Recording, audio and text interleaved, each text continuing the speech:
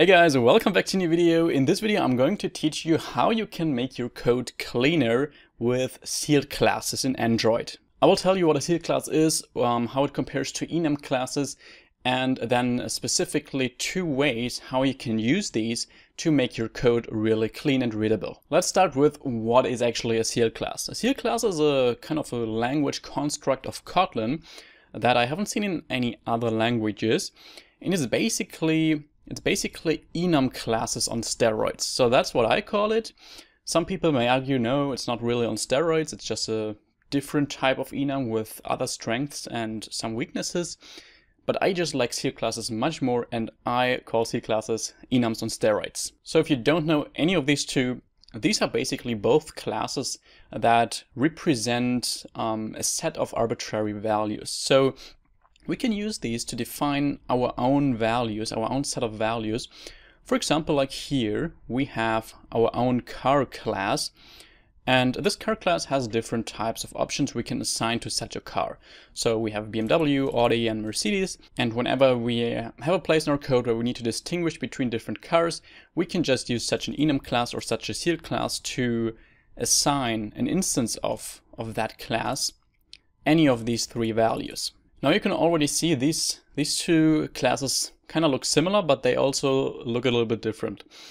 So enum classes basically just define a set of fixed values. So the way this works behind the scenes is that each of these values just gets assigned a number. So BMW would be 0, Audi would be 1, and Mercedes would be 2. But for the sake of readability, we just see these as these names here in our code. However, with sealed classes, that's not the case. In sealed classes, we actually have classes in that class or object, which are singletons in Kotlin, and those define our different options here, and they actually inherit from the parent sealed class. And that is the main difference, or the main characteristic of sealed classes, that only the classes or the objects that we define in that sealed class are allowed to inherit from that sealed class, or classes that are defined in the same file. So if I would have another class here, let's make it another object, for example, Lamborghini, and that would be inheriting from sealed class, that would also work because it's in the same file. But if I would put this Lamborghini class inside of another file, it couldn't inherit from sealed class, because that's how a sealed class works. So let's start with a little comparison between these 2 ways of defining a set of values, because of course they are very similar. Let's start with the single advantage I see in enum classes compared to sealed classes, and that is that they are numerized out of the box, and that makes them easily serializable and deserializable.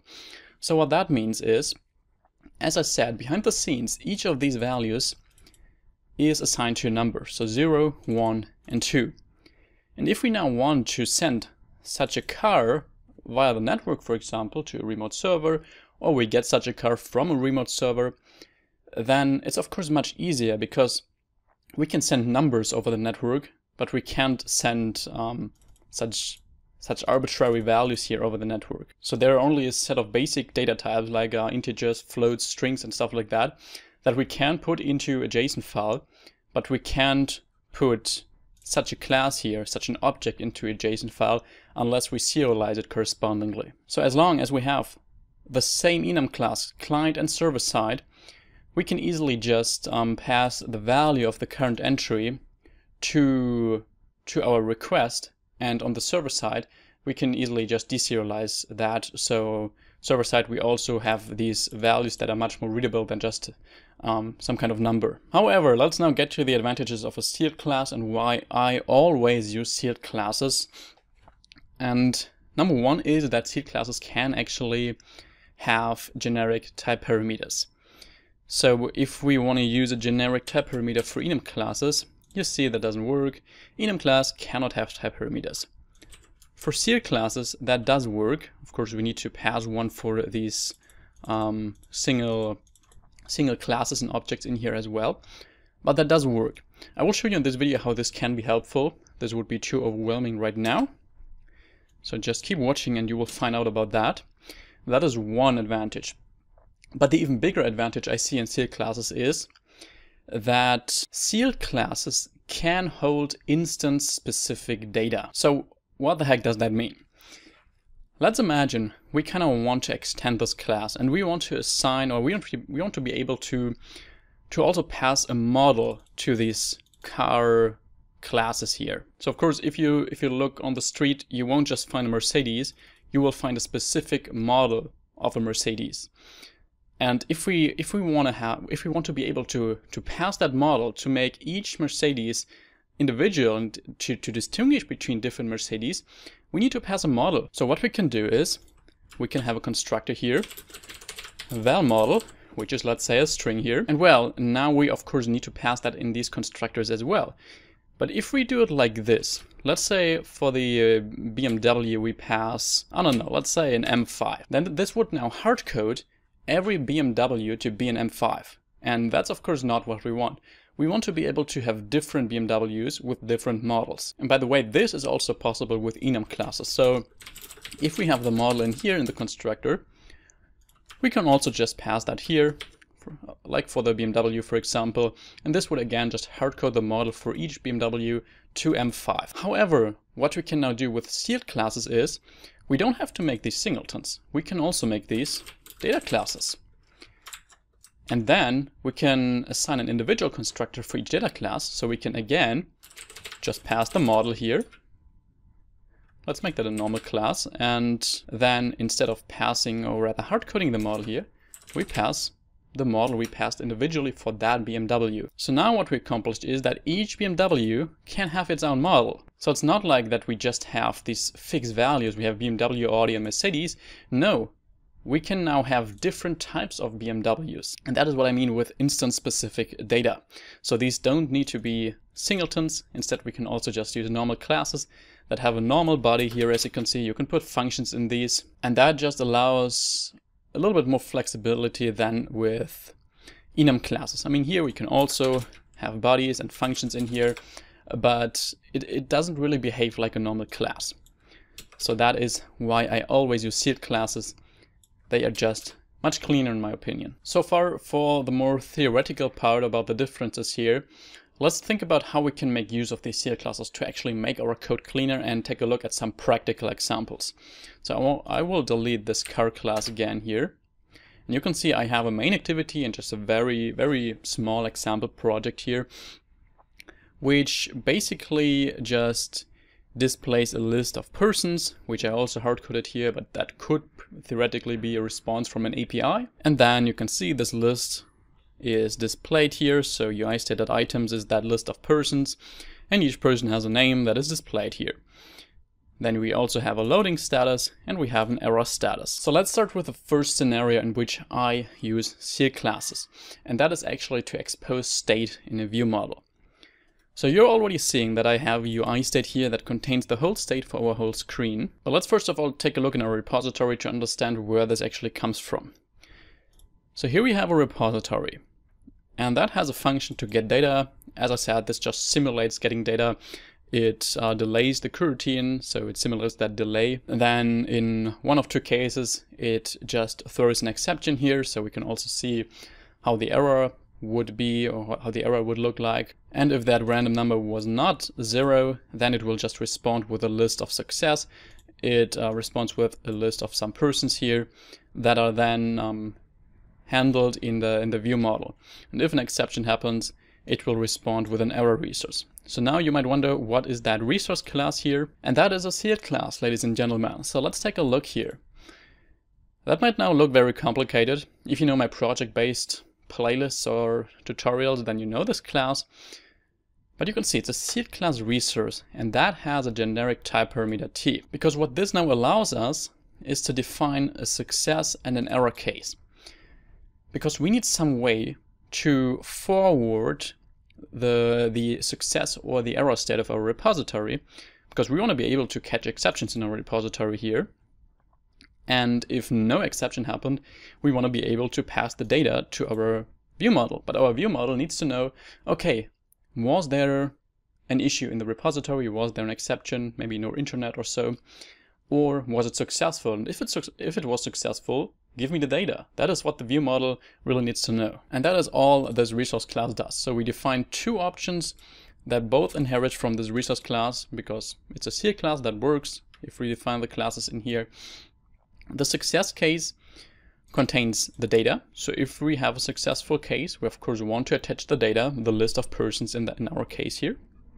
And if there is an error, then we want to attach an error message, so the ViewModel knows what actually went wrong. And optionally, if we really want, we could also attach some kind of data, but we usually don't have data in an error case. So that is one way of using seal classes, just to, of course, distinguish between different types.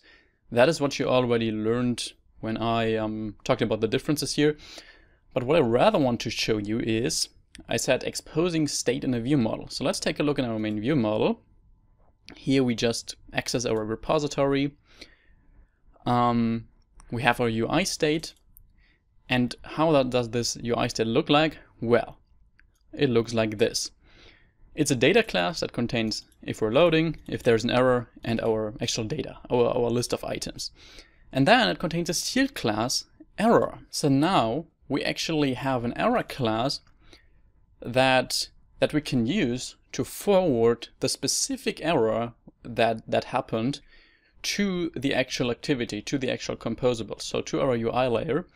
So if there was a network error, we can simply emit this specific error. If there was, if the input was too short, this error, input was empty, this error, and we can just extend this as we like. The reason why we don't just attach an error message here, because that of course is something we could also do, is just attaching a string that we display in our UI.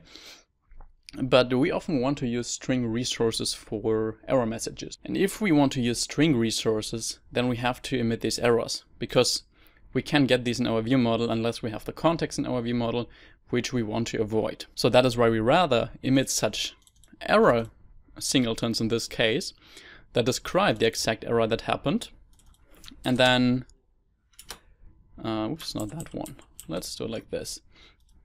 And then in our activity, as you can see down here, we can simply have one expression that handles these specific errors. So that's very readable now. We just see, okay, when the UI state error is network error, we display this text with this string resource. If it's input empty, just a different string resource, and so on. So we can very cleanly handle all these different error cases. Now, one more question you might ask yourself is, why is this actually a data class and not a sealed class? Because what we could also do is, we could have a sealed class. Let's call it sealed UI state here. Don't call your classes like that. I just don't want a name conflict. And in here we could have, for example, a state loading, and that is a sealed UI state. Then we could have a state error. Let's make that a data class, for example, and that would contain the actual error, which is of type error here, which we have in our UI state, the other one. This one here. And then we could also have a class for success, which contains the actual data, so the actual items, which is a list of person here. So why don't we do it like that? Because that way we can also easily distinguish between the different states. So if we're loading, we simply show the progress bar. If there's an error, we show the error message, and so on. The reason is, with this data class, if we use a data class instead of a sealed class as a parent element, these elements are not mutually exclusive. So what that means is, if we have such a class, we can have 2 or even 3 of these active at the same time. So let's say we have a caching layer in our app, and we can actually load the cache data from our database, but we don't have internet connection. So that means we do have a list of items that comes from the cache, but we also have a network error. So we want to show items and an error at the same time, and that doesn't work with this sealed class, because it's either or. We can either have a loading state, either an error state, or a success state. And with the UI state class, we can have all of these theoretically at the same time, or just 2 of these, or just 1 of these. So that's why I just used the single error sealed class here that defines the different types of errors. and then we can pass these here. That's why I don't do it like this. So far so good. There is one more use case for sealed classes that makes your code clean. And that is a much easier one, much easier to understand than what I taught you here before. And that is using it to make some parameters more readable. So you might have seen this person class in my repository. Each person just has a name and a variable if it's a male or not, and that's a boolean. So if that's true, it's a male. If it's false, it's a female. Of course, this works, and we can distinguish between male and female with a boolean, but the problem is it's not really readable. So if a new person joins your project and sees this and sees, okay, is male is actually false, what does it mean? Does that now mean it's a female? Does it mean it's any other kind of gender? We don't know. Maybe we only have male and female in our app, and this would technically be fine, but a new person wouldn't know that. And nowadays, it of course makes fully sense to think that there are multiple genders here in this app. So the way we could fix this is with a sealed class. So we could, for example, do this in here. We could also do this sealed class outside of this person class if we reuse it at different places. But let's do it in here. We can define a sealed class gender. We can just define different genders here. So object male, which is a gender, and object female, which is also gender. So even if we just have these two options in our app, we can now rename this to gender and assign a gender here. And this is of course much more readable if we then see something like a gender.male or gender.female. And if we then also decide to extend this in future, if we want to support multiple genders, I don't know, there are so many nowadays, then we can just do this in this gender class here, and we can simply add more and then also automatically assign more to this gender variable. So in most cases, using a boolean is fine if you just have two options. For example, is visible. If that's false, then you know it's not visible because there are those clear two options. But let's say you'd also decide if an element should be displayed on the left or on the right, then you don't really want to use a boolean isLeft. Because if isLeft is false, you don't really know, okay, is it now at the top? Is it now at the bottom, the right?